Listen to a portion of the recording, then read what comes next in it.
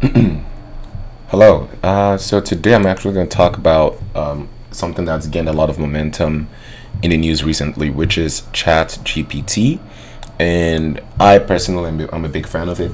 I think there's a lot of utility in using this in data analytics for many of the front end business users that have questions they want to ask, in simple English. For those that don't know ChatGPT, I'll describe it in layman terms. It's basically a computer model that understands English or concepts the way humans understand those concepts. So it's able to understand those concepts and also respond in kind in a way that a human can easily interpret. So for example, I'm going to show you guys this is a dashboard here where I am interested in understanding employee churn. So what I did was I created some fictitious data and then on that fictitious data for employees, I used Qlik AutoML. That's another platform we have. It's a machine learning capability we provide, where I was able to understand, based on the patterns of prior employees, what is the profile of the current employees we have, and meaning which of these employees do we currently have, and what's the likelihood of these employees to either stay with us or leave, right? This is a big issue many organizations face, especially like in economic swings like we're facing. It's important to be able to understand which employees are likely going to stay or leave. So for example, again, this is all fake names. So if I look at these employees, this is Wayne Radbon in his software development. If I click on that employee and maybe I want to look at another employee, Marita, I can see the reasons on the right side that they might choose to stay or leave our organization. So maybe one of the reasons they might stay is their salary. They are maybe underpaid, that they've not had that much vacation time, right? So those are some reasons why they might leave, so leading to higher churn rates. But they might stay because they're maybe in an organization that they like. So they're part of some department and they enjoy their work and so forth. So that's going to be the idea. And of course, as you see, this is specific to each selection. So now what I would like to do is looking at my analysis in Qlik with AutoML. Now, can I do some cooler things by integrating user experience with ChatGPT? And what I'm going to do is I'll actually ask question, and in real time, I'll have the ChatGPT model respond using my data, right? So this data that is about employee churn, ChatGPT is going to ingest that data, respond in kind with results that make sense to me. So I'm going to ask a simple questions first, like what are the highest 3 base salaries for the employees we have? First, I don't have a field called base salaries, right? There's I'll show you what I mean. So if I put this in here, so I'm asking what are the highest 3 base salaries. There's no field here called base salaries, but I have a field called base salary. It's one word. But the cool thing with ChatGPT is it's smart enough to know that this means base salary, right? There's a field that has similar values and it's going to understand that concept. So I'm going to hit ask ChatGPT. I hit this button. Now I'm getting an answer in real time, right? So the highest 3 base salaries for the employees are 230,000, 232,000, and 249,000. Some things to keep in mind as caveats, as I can imagine people are going to be super excited about this tool, is it's garbage in, garbage out. So it's only as good as the data you provide. Secondly, also keep in mind that the data I am sending to ChatGPT, I believe ChatGPT or OpenAI, the company that started it, I believe they keep the data. So if you're looking to integrate this with sensitive data in your organization, maybe this is not the right time or tool yet. Or maybe you should come up with some other method for securely sending that data. So let me ask another question again. So just to kind of explore this power of the tool. So I'm going to ask a question: how does vacation hours balance vary by state? There is a field in my data model that has vacation hour balance, but again, it's not exactly like this. Meaning, if I go under vacation hour balance, if I type vacation, this is the actual field it's pulling from. You notice vacation hours balance is all concatenated to one long word, but in ChatGPT, it's able to understand that this is referencing the same value. And then office state, again, this was in my data model. It's one word. Office state is conjoined together, but here it understands that this is the different states, right? I only included 3 states in my analysis: PA, NG, and MD.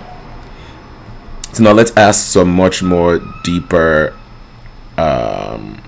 questions, So I'm going to ask, is there a correlation between the days since vacation for an employee and how much they get paid? Right? Let's think about that. So is there a correlation between the days since vacation for an employee and how much they get paid? So I'm trying to understand, employees that don't take that much vacations, is there a correlation between those employees and their base salary, right? Do people that work a lot get paid more? Another way of thinking, another way of asking that question. So it says, no, there does not appear to be a correlation between the days since vacation for an employee and how much they get paid. The data provided does not show any clear pattern between these two variables. So it's doing just a little bit of mathematics, not a lot, but it's able to understand that that response. Something also to keep in mind is I have added a bit of randomness in my response. So meaning every time I make a selection, the answer would be just very slightly different. Something you can add in your ChatGPT model. Again, based on the feedback I get from this, I will walk through how to actually create this integration. So one more, I'm going to ask one question is, how does churn rate vary by the number of previous jobs, and what is the median tenure for employees who have been separated in each category? Wow, what a very convoluted question to ask. Again, ChatGPT, this is where it shines. It is gonna understand the concept or the intent of my question and then give me the answer in simple to understand English. All right, so look at this. So the churn rate varies by the number of previous jobs. That's interesting, right? That makes some sense, right? You think that the higher the number of previous jobs someone's had, or the lower, maybe there's some correlation between that and the likelihood of this employee leaving us. So here it says the churn rate varies by the number of previous jobs, with employees who have had more previous jobs having a higher churn rate. Interesting, right? That would make some sense. So I think the layman might see that and be like, yeah, that is correct. Like the more jobs you've had in your past, right? Let's say past performance is indicative of future results or something like that. So the more jobs you've had in the past, the likelihood you are to, leave your current job for another job. So what this is saying is the churn rate varies by the number of previous jobs, with employees who have had more previous jobs with a higher churn rate, having a higher churn rate. The median tenure for employees who have been separated in each category is as follows. No previous jobs, their average tenure is 445 days. Look at that. One previous job, 320 days. Two previous jobs, 330 days. Three or more previous jobs, 450 days. Interesting fluctuation here. So it's saying no previous jobs, you have you stay for a while. If you had one job before, you're likely to stay. If you had two jobs before, you're likely to stay longer. But if you had three or more jobs, so there's kind of this inflection point. You've had three or more jobs before, then you go back to actually being a much more stable, and maybe is the one I'm looking for, much more stable employee. I'm going to provide a warning here because I think even with the momentum and hoopla behind ChatGPT, there's a note of caution. It is not very good at mathematics. So here I've asked the question, the same question I asked about how does churn rate vary depending on number of jobs and so forth. You notice now the results are slightly different than the original response we saw, right? So we see now it's 445 days if you had no jobs, right? One job, 300 days. Two jobs was 320. Then it had a different number. It was 320 for one job, and then if you had two previous jobs, it was 330 days. So you notice like the result you might get could vary significantly if mathematics is involved. So just something to keep in mind as you try to use ChatGPT. I would say, as a note of caution, don't rely on this as to do the math part of your analytics. Use it for more of the exploratory, understanding things in simple English. But if you want to understand, like, you know, what was our top sales, top, you know, so on and so forth, rely on Qlik for those. But anyways, I thought this was useful. One question I thought I should kind of one thing I thought I should also point out is, what if, you know, you asked a question relating to data that doesn't even exist in the application itself? What would happen?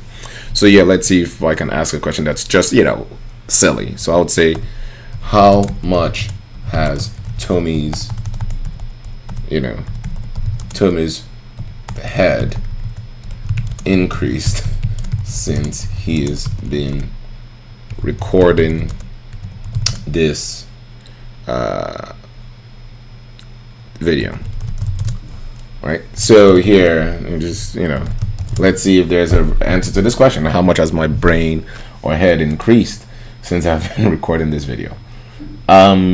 So it says Tommy's head size has not increased since he has been recording this video, as this data does not contain any information about Tommy.